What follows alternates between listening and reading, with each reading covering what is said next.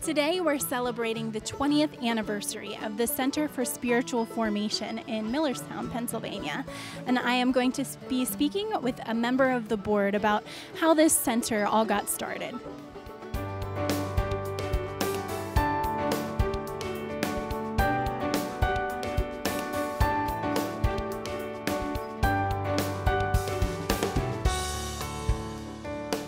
Thank you for speaking with us, Marjorie. How did you get started with the formation of this center? Russell Hart came to me 20 years ago and said that Bishop May was very interested in starting such a retreat center for the conference. And so Russell was working on a board of directors, and he asked me if I would chair the board. So I agreed to do that, although I wasn't really sure what that meant at the time. But I agreed to do that, and we began back then 20 years ago in '94. Okay, so how did you choose this location for the center?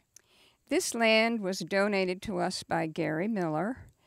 And Gary, there used to be orchards up here, and in fact it used to be, and that's why we call it Orchard Hill. Most of the orchards you won't see any sign of anymore. When we first came up here, it was all growth, weeds, trees, and we had to do a lot of clearing, but now it's what you see. So there's a building here that has rooms for people to stay, and there's also a labyrinth. There's some hiking trails. What was your vision for this place whenever it all first started? This was a vision for a place for people to come for retreats, not only retreats that the center would set up and workshops, but also individual churches, and they are still encouraged to come up here, use the place for a weekend or whatever amount of time they want to. We saw this as a place of retreat, keeping it fairly rustic. We have tried to open some of the trails. We have down at the pond down below, there's an old pond house there that we restored. We sort of tore it down and rebuilt it. And one of the hiking trails goes down to that spot. So we saw this as a place where we would keep it as natural as we could, but yet make it accessible too. It's definitely a beautiful place. Can you share a little bit about the labyrinth that's on the other side of this building and how that tends to really refresh people's souls? The labyrinth was developed by a couple of our board members and Russell Hart, who's our director.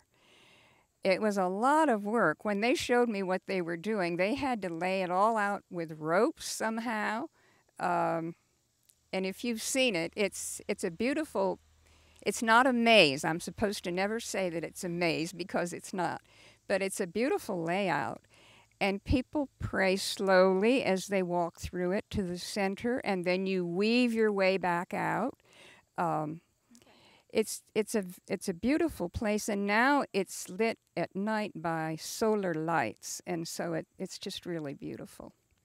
I was talking to a woman who stayed overnight here last night, and she said it was just amazing to look up at the stars and see all that God had created. She saw deer and wildlife, and it's just a nice retreat, as you mentioned. Is there anything else that you would like to share? People do sometimes come up for a retreat by themselves, and they are certainly welcome to do that and use the facilities, yes. Well, thank you for sharing.